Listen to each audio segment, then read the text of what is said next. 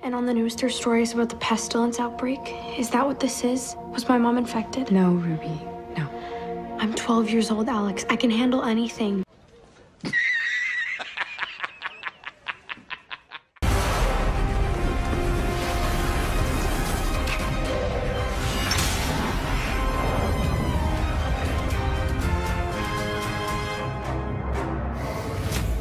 Hey guys, what is up? It is me, Pagey, here once again for the first time in quite a while with a video on Supergirl Season 3. And this is going to be my review for the finale for this season, otherwise entitled Battles Lost in One. I have to read it off because it's an unusual finale title in my opinion. But obviously before you go ahead, if you have not watched the episode and you like Supergirl, don't watch this video, go watch the episode yourself because a decent amount happens and we're going to be going over the big parts of the finale in this video. But of course, if you have watched the finale and go on to enjoy this video, it would be awesome if you could drop a like on it, show your support. Let me know in the comments section down below your various opinions on what I say in this video, as well as your general thoughts on this season of Supergirl and this finale. And of course, if you are new to the channel, make sure to subscribe. So as you would have known, I just said, this is my first Supergirl video in quite a while. I stopped reviewing it maybe just after the mid-season break, maybe, or no, when it came back from its return, maybe an episode or two after that. So the lead up to this finale wasn't great. I think Supergirl's been a bit lackluster in the second half, to be completely honest. The first half of it was great, had a really great opening half. Maybe the break with Legends coming in killed it a bit, but everything after that, it was just a bit lackluster, apart from maybe 2 or 3 episodes. But essentially in this lead up to the finale, we had Rain and Sam split. They're 2 different entities. And then we also saw the whole Argo thing happen where the sisters of Argo, if you want to call them, like the sisters of Rain, those 3 old women came down and helped Thomas Koval and stuff bring the real Rain out. It was really confusing, those episodes leading up to this one. There was just a lot of stuff happening. But anyway, a lot of people were asking, like, where's Superman? Like, that's an issue sometimes with Supergirl, is the whereabouts of Superman. Like, why isn't he helping? Well, we find out he was saving Madagascar in this episode, in the opening scene. But the opening scene itself, I thought was pretty well done. It was a lot of cool action scenes. People were pointing out to me on my Discord server when we were watching the episode live, as well as 1 or 2 people on Twitter, that they reused that scene from episode 1. I want to say of this season, I think. Something like that, like an earlier episode this season. That scene in that finale with all that action and stuff falling down was just a reuse of a shot from a previous episode with some different stuff put in the background. I don't know if that's true. Let me know in the comment section down below. I didn't really look any images up to see if that was true, but apparently that was the case. Now, the mirror and death was, we knew it was going to be happening. It just depended on when it was going to happen in this episode, and happened obviously in that, you know, fairly early opening intro scene with him basically like melting into the ground with John over him. Pretty emotional. That and another scene towards the end are probably the biggest emotional or hard-hitting parts of the episode. But one thing we find out, which you would have to think is going to play into next season at some stage, if not be the complete big bad for next season, and other things that come in between could just be like little things to knock you off what's really going to happen. But we find out, you know, Pestilence, them defeating Pestilence saved millions in the future, but also saved someone else, a distant relative or a relative of Brainiac 5, an evil person or an evil AI, otherwise, you know, they don't name him, but it's obviously Brainiac. Now, the big question around this is whether Supergirl can use Brainiac, because Krypton was using him on Sci-Fi. I think they should be able to. Like, I don't see why they wouldn't be able to, but maybe he's not going to be next season's villain. Maybe he could be season 5 or something like that, and they're just setting him up.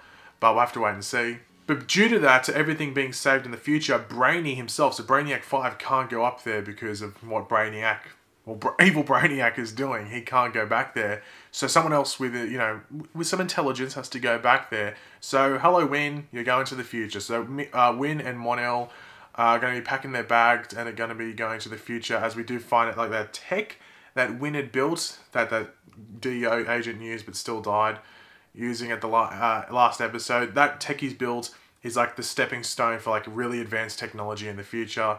So Win's going out there to the future to assist in what's happening there. Now, as we know, Jeremy Jordan, his name is, who plays Win, is still in next season, but he's a recurring character, which means it could be in just a handful of episodes or half the episodes. Unclear, but he's going to be showing up next season, but just not a regular cast member, while Brainy, or Brainiac 5, will basically be taking Win's role on the show. Now, it was pretty crazy, that scene where we're in like the Rain hideout, if you want to call it, and Rain just goes full on psycho and just is like shooting laser beams at everyone all like the eye beams and just kills everyone apart from Jean and obviously Supergirl.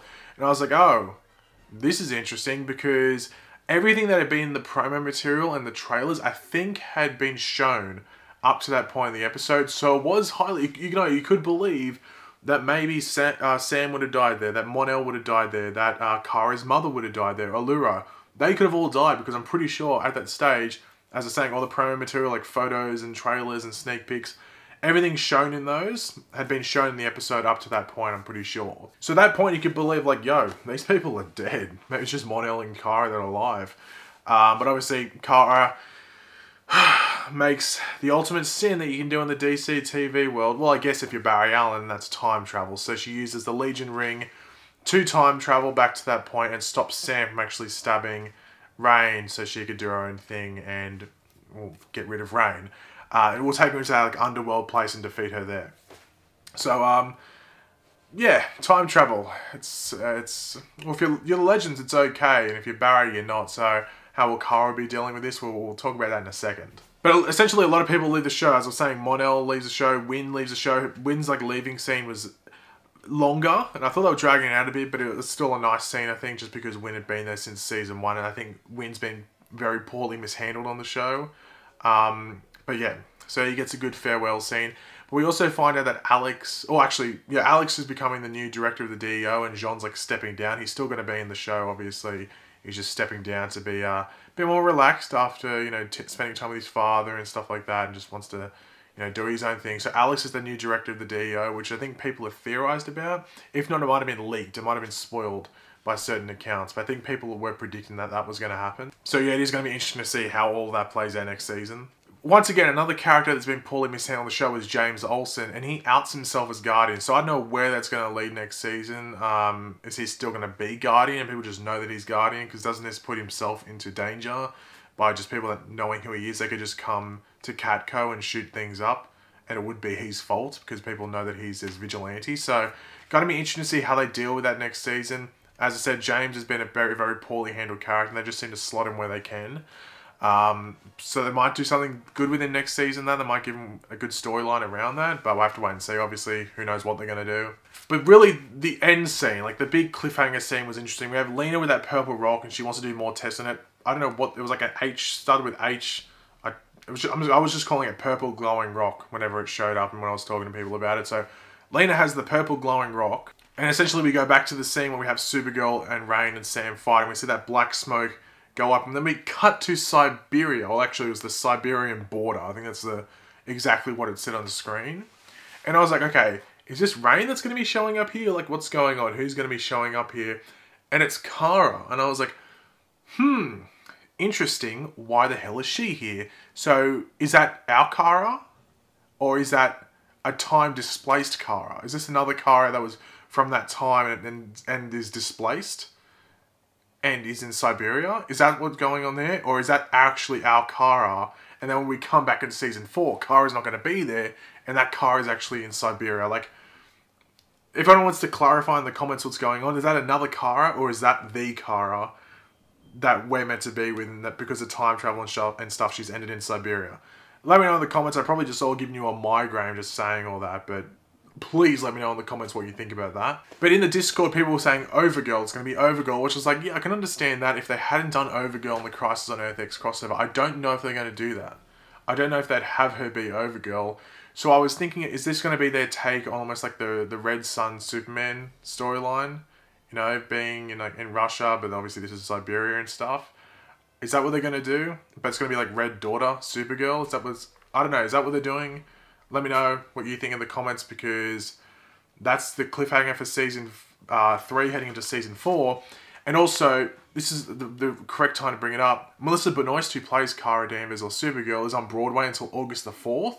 And they start filming Supergirl season 4, I think July 11th, or like, you know, like early part, like that middle, like that second week, end of the second week of July. So she's not going to be on set for 3 weeks. So if that's the case, it would make sense that the whole time travel thing displaced Kara and put her in Siberia, and in National City no one's there. It's just obviously James, I guess, and she's stuck in Siberia. That's the way it sounds like it's going to work, because I was expecting something to happen at the end of this episode where it would explain why Kara wouldn't be in the opening couple of episodes of Supergirl. So maybe that's it, the whole her going to Siberia, that's our actual Kara and she's displaced, and maybe her memory's a bit how you're going and not there. I don't know, it's confusing. I'm interested to see how they handle it, because it's a bit messy. Not the actual season, what's happened now, but just the situation they're in going into season 4. But overall, this finale, I thought the pacing was terrible. It's one of the worst paced episodes I've ever seen of any DC TV show. Now, that doesn't mean the actual episode was bad. The pacing, though, was terrible. Like, it was action scene after action scene. Then you just go to a thing with, like, zero, like, tempo. You're just sitting there, it's just people talking, like, a pretty boring conversation. There's action, action, action, boring conversation. Action, action, action. And it was just like, this is too much. Like, there was just too much action going on. Like, fair enough, in a finale you start with action, then you have some character moments, maybe another action scene, some character moments, and then you usually finish off with a big battle, and then maybe 5 minutes of just setting some stuff up and, like, you know, wrapping things up as well. But this was just too much going on at the wrong times. But the episode itself was still fairly enjoyable, wrapped up what needed to be wrapped up with, like, Mon-El, Win, Brainy, set things up for next season, Allura, even some Lena stuff, and then had the cliffhanger leading into next season. Obviously, you can decide for yourself what that cliffhanger means. But funnily enough, I still think it's the strongest Supergirl finale we've had. The Season 2 one wasn't that good. The Season 1 one, let's not even talk about that. So this was actually the strongest finale the show's had, even though it was a bit all over the joint, but still had some, you know, enjoyable moments to watch, some good character moments, and did a good job at wrapping stuff up while setting stuff up as well. But in regards to season 3 as a whole of Supergirl, the first half of the season was very good. It had maybe one crap episode, which is like it's like one of those middle episodes in the first half. But everything else was really solid, and it set stuff up well going forward. Rain was the most interesting villain of the whole DC TV thing for that season. But just that back half, it didn't help that they had that massive break with Legends coming into the time slot. That was a really big mistake by CW. But still, regardless of that, the writers should have still done a better job, and the showrunners still should have done a better job at just making it better. And it just felt like leading into the finale as well, there's like 4 or 5 episodes leading up to the finale, just not much happened. You know, I don't think spending so much time on Argo was a good idea as well. That should have been a really short thing. That's just me personally. I just didn't really care for it, to be completely honest. But yeah, I think this is still the strongest season of Supergirl, even though it has its flaws, just because season 1 or 2 of Supergirl just weren't very well done. So yeah, hopefully it just keeps going up and we get a better season than this one next season, just because it is still improving. Season 2 was better than season 1, season 3 was better than season 2, so hopefully season 4 is better than season 3. But thanks for watching, guys. Hopefully you enjoyed the video. If you did, it'd be awesome if you could drop a like and it shows support. Let me know in the comment section down below. Yeah, your general thoughts on the episode, as well as your general thoughts on my review. I will be doing a video around the time I normally bring out a trailer breakdown after a review, and it'll be about Kara and what's going on with her. So there's a couple of options that they could be going there, so keep your eye out for that video. But yeah, if you're new to the channel as well, be sure to subscribe, and I'll catch you guys later. Goodbye.